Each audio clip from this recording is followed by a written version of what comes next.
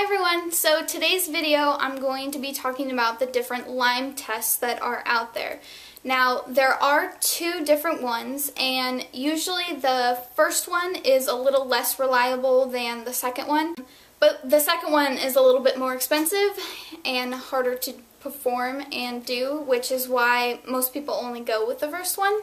First of all, I just want to say that if you are bitten and you still have the tick latched onto you, you can go right to your doctor and they will remove it for you, and they can send that tick to the lab and have it tested for Lyme disease. If the tick is tested and it comes back negative, it doesn't have Lyme disease, then yay, you're not going to get Lyme disease. If the tick comes back positive, that doesn't necessarily mean that you have Lyme disease, which means that you would still need to be tested.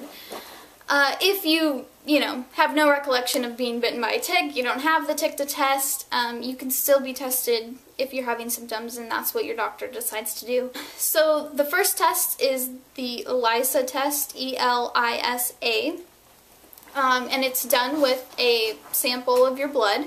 The ELISA test measures the immune's response to the Lyme bacteria. In the lab, the spirochetes are placed with the patient's blood, and the reaction that takes place gives the doctors an idea of whether or not the test is positive or negative. Unfortunately, the ELISA test only detects a third to a half Lyme disease cases, so it's not as reliable as we would like it to be.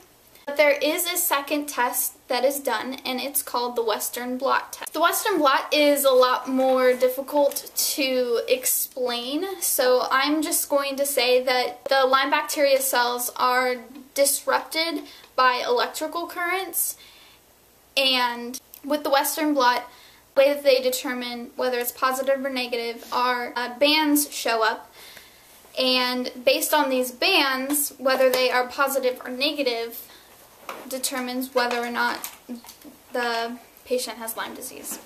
With this test, there are some disputes and controversies and arguments. One of them is how many bands are actually required to diagnose Lyme disease. Some people believe that only one band is required, while others believe that you need 5 positive bands, or 3 out of 5 positive bands.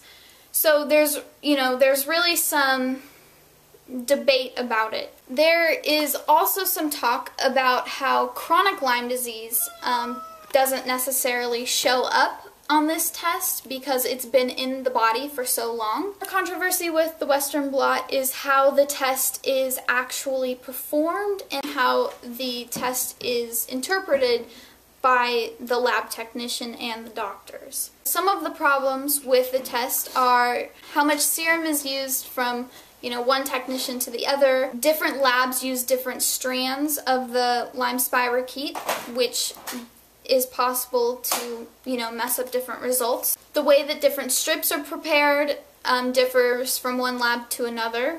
And then the way that the actual bands are read, can differ from one lab to another, and can even differ from one lab technician to another lab technician. Someone might see a band as it not being strong enough to be a positive, but someone else might read that as, well, it's showing up, so I'm going to say it's a positive. There's a lot of different disputes about the different Lyme disease tests.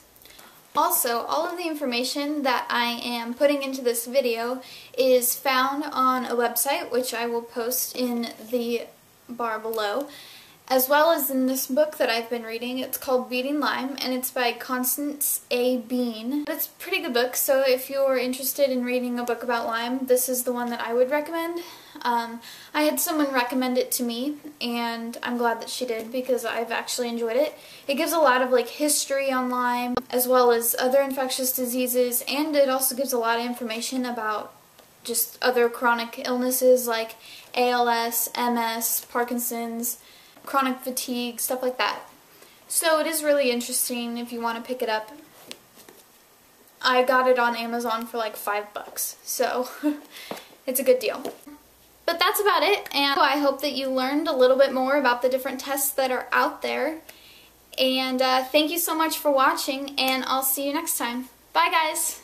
Another thing I want to mention that I forgot about until I was editing is people can test negative on the Lyme disease test but still be diagnosed with Lyme disease based on, you know, their symptoms and their medical history and how, you know, what their doctor feels, what their doctor thinks. There are plenty of people who have Lyme disease that test negative, and that's just, you know, that sucks. And we should fight Lyme disease with science and not politics. And that's another video that I plan on making, is, you know, talking about more controversies about this disease.